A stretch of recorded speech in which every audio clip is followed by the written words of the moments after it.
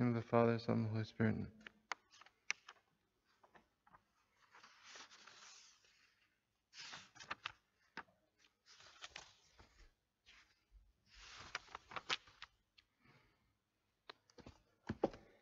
Tomorrow will be the fourth Sunday of Lent, and tomorrow the Church will commemorate the Gospel of St. John and the story of the Samaritan woman.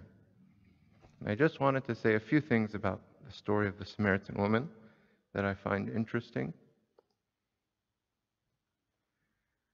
It's a story about how the Lord can change us, transform us. Without Him, the Lord, we're just like flesh and bones. We just are closer to animals than Him. When we're hungry, we eat. When we're tired, we sleep. When we're thirsty, we drink. Whatever we need, we just take it. With Christ, we become transformed. We become like beacons, like great balls of light that shine throughout the whole world. Without Him, there's darkness. With Him, there's great light.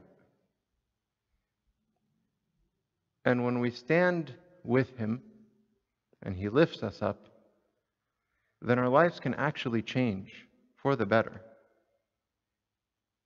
Sometimes our problem as Christians that have been raised our whole life as Christians is that we start in the light and we slowly drift away into the darkness, rather than someone that's tasted the darkness and said, I don't want that anymore, I like the light. You can see it in the example of the Samaritan woman. We've heard the story many times. She goes to the well at 12 p.m., the middle of the day, after everyone else has done their job and left, when it's still very, very hot, because she doesn't want to see anybody. She doesn't want anybody to know that she's around. She doesn't want their looks, their talking, their gossip, even though probably in her heart she knows that she deserves it. She doesn't want to deal with it. She doesn't talk to anyone in the town. She talks to the man that she's living with now. So there's no sort of give and take with other people. She's dark, living in darkness. She doesn't know anything. Her mind is not illuminated with the Lord. After the Lord comes and speaks to her and tells her about this living water, she leaves her old self behind, literally. It says in the Gospel, I'll read it to you.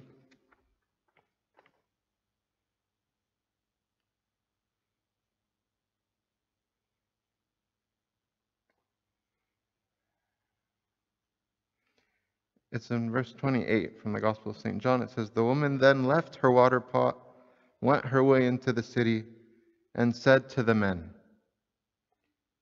come, see a man who told me all things that I ever did. Could this be the Christ?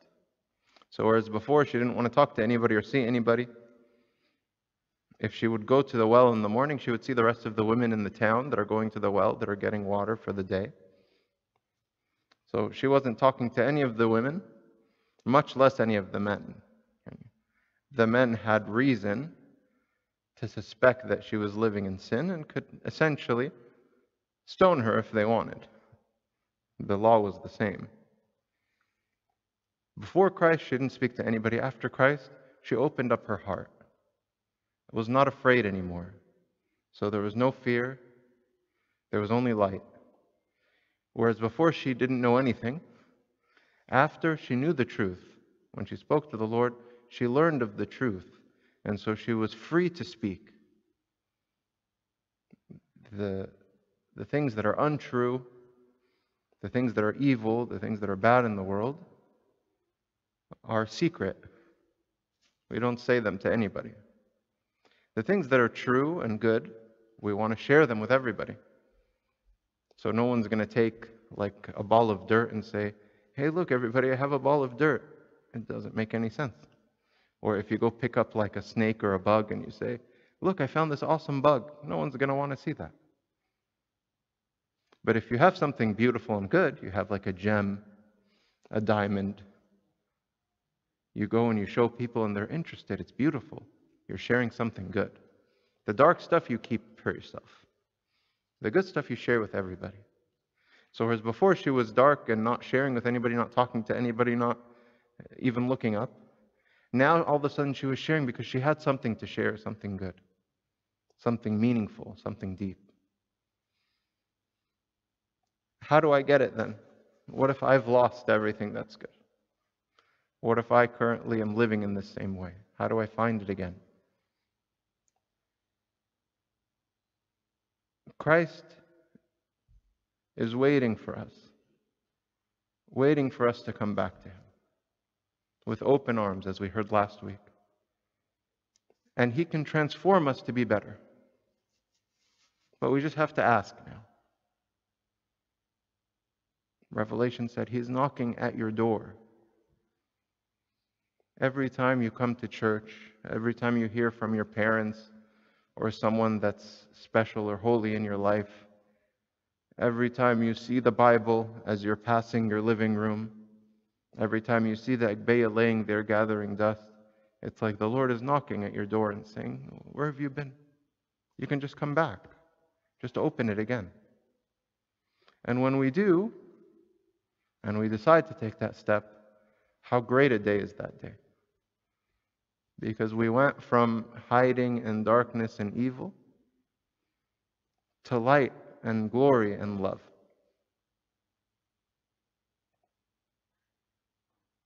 The church also helps us in the sense that we have a fast that the church made for this time. We fast with the Lord, who transforms us and teaches us. So the Lord doesn't say, hey, you guys go fast and I'll watch you. No, He fasts first. He fasted for us. And then He says, you do the same. So we do the same. Again, we can live in darkness and say fasting is for suckers. I don't know how to fast. Fasting is too hard. I need my protein. Or we can live in light and say, the Lord that transformed this Samaritan woman, you can transform me through fasting? Of course. Easy. I'm not going to die. I'm not going to get weaker. I'm not going to have trouble. No, probably not. But we have to take the chance to trust Him. Taban, everybody has zurufu. I don't want to push anybody to do anything. But at the very least, we talk to our Father of Confession and say, this is my situation. What can I do to fast? Instead of saying, Abuna, I can't fast.